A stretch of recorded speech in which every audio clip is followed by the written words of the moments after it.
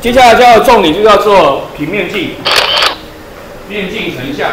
那个可以靠着反射让你形成影像的东西叫做镜子。如果那个镜子是一个平面，就叫平面镜。我们通常大部分都考这个平面镜，它也比较简单。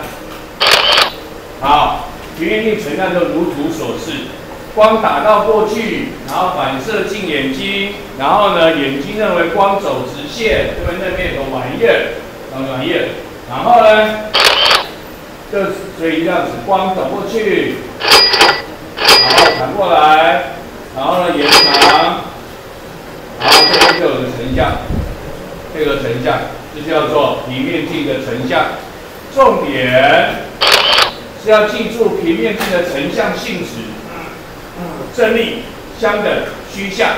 上课的时候跟你说过了，以后人家考试问你成像性质要回答正例还是倒例，放大还是缩小，实像还是虚像。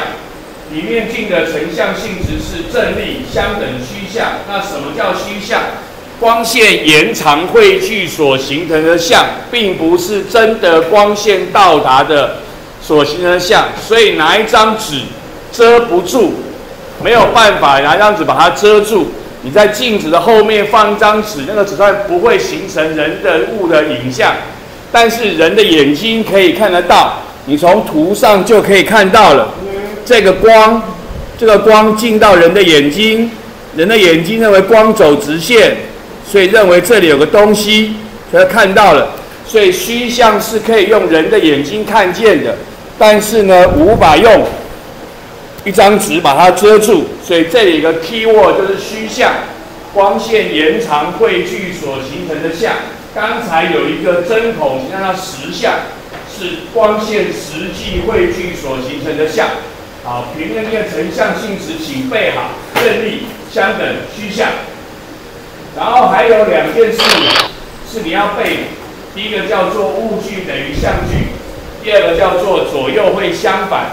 我上课解释过什么叫做左右相反，是你看着镜里的人，你举你的左手，对镜子的人来讲，那叫右手，这叫做左右相反。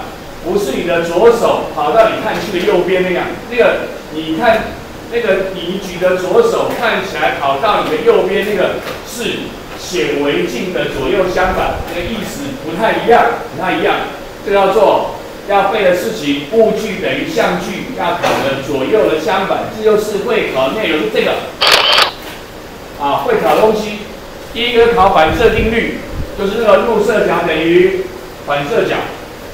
第二个是考你平面镜的成像性质，正例、相等、虚像。然后呢，因为有个左右相反，就会考你它要左右相反。因为有个物距等于像距，会考你物距等于像距。还有一个问题是我现在还没有说，待会跟你说叫做视野问题，就是你能不能看得见，视野问题。这些就是你会考的题目，待会我们就会做题目来练习 ，OK？ 所以请你了解。背好平面镜的成像性质，正例、相等、虚像，背好物距会等于像距，背好左右会相反，把这些事情记住，然后呢，考试的时候拿出来用就可以了。这就是我们这边所教的内容 ，OK？